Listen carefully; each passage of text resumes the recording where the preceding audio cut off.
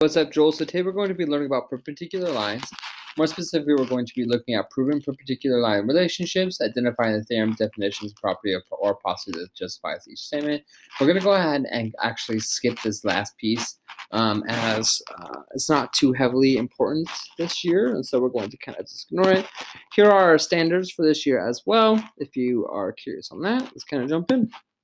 And so our theorem one that I want to talk about is that if two lines intersect to form a linear pair of congruent angles, then the lines are perpendicular. And here's what I mean by that, right? So if we know that G and H are perpendicular to each other, we know that the measure of angle 1 and the measure of angle 2 are going to be equal to 90 degrees. Because they are creating perpendicular lines, that means we're going to form 90-degree angles.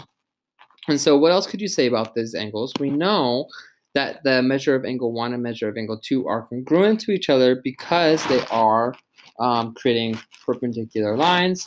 And we know that all right angles are congruent, right? We know all right angles are going to be equal to 90 degrees. And now we can look at theorem 2. It states that if two sides of two adjacent acute angles are perpendicular, then the angles are complementary. And here's what we mean by that.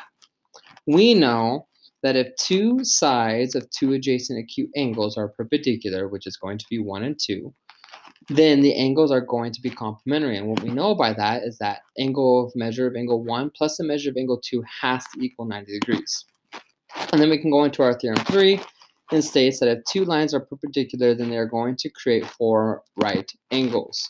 And that means that if we kind of extend our thinking, we know that the measure of angle 1 is going to be equal to the measure of angle 2. We know that the measure of angle 2 will be equal to the measure of angle 3. And the measure of angle 3 will be equal to the measure of angle 4. And we could have done this really in any order, right? We also know that measure of angle 1, 2, 3, and 4 are all going to be equal to 90 degrees.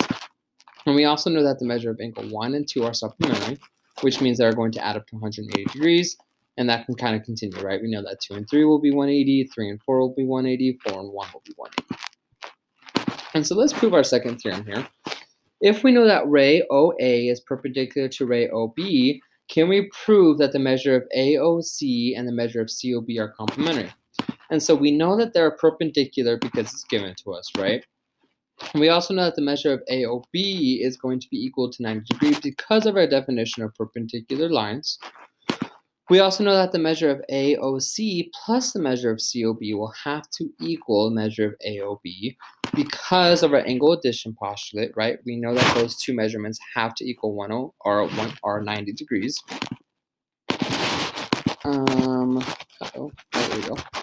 Kind of froze there. We also know that the measure of AOC plus the measure of COB is equal to 90 degrees because of our substitution property, right? We can substitute out the measure of AOB for 90 degrees. And then we also know that the measure of AOC and the measure of COB are complementary because we know that complementary angles add up to 90 degrees, and that's our definition of complementary angles. And so let's also look at this in terms of x and see if we can make these true. If we know that the measure of AC is perpendicular to the measurement of EB, can we prove and look at these two statements here? So we know that 90 minus x will have to equal to the measure of DBE. We also know that the measure of DBC minus x will be 180 minus x, right? And so we know, what if we plugged in x for 10, what would be the measure of DBE? Well, you would do 90 minus 10, get x, or 80. And then what if x is 52? What would be the measure of DBE? Well, we just do 90 minus 52, and you would get 38.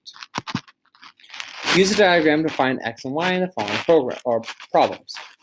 So if we know that ym is perpendicular to xz and yl, ray yl, is perpendicular to ray yn, can we prove these questions? If angle LYM is 3x and the angle of measure of MYN is 4x minus 1, we know that 3x plus 4x minus 1 will have to equal 90 degrees. Okay, combine like terms, add 1 on both sides, divide by 7, and we know x is going to equal 13. Okay, can we also answer a statement like this? X, Y, L is 6x.